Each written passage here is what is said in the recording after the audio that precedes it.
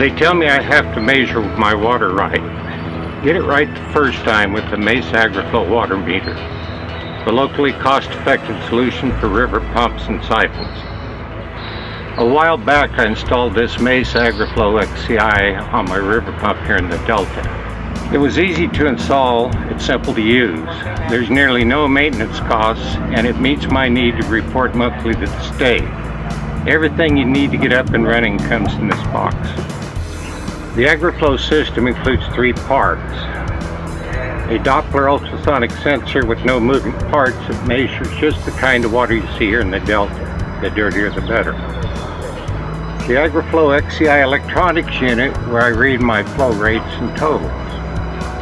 And finally, a solar panel that keeps the system powered up all the time.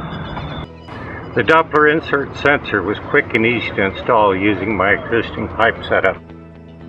I didn't have to change anything. Simply drill a hole and fit a 2-inch ball valve, then insert the sensor.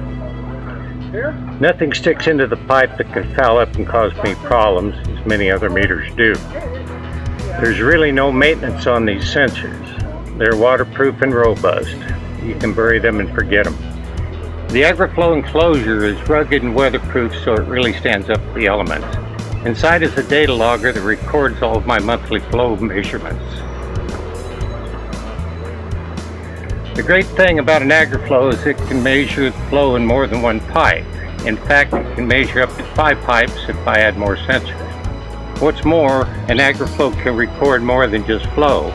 With additional cards, you can monitor just about any farm sensor, hours run, river levels, or water quality. With the MACE Webcom card, you can even view your data 24/7 on a PC or a smartphone. AgriFlo is powered with a 12-volt battery and a solar panel.